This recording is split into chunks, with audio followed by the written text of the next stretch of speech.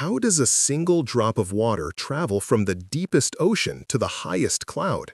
It's all part of a giant, planet-sized engine called the hydrologic cycle, and it's powered entirely by the sun.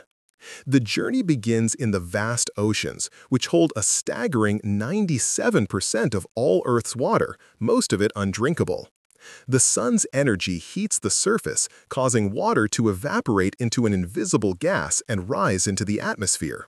Even plants get in on the action, releasing water vapor from their leaves in a process called transpiration.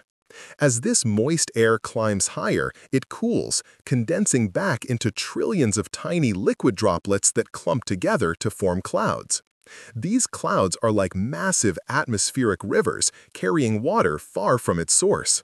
But how does that water get back down to us, and why is so little of it fresh?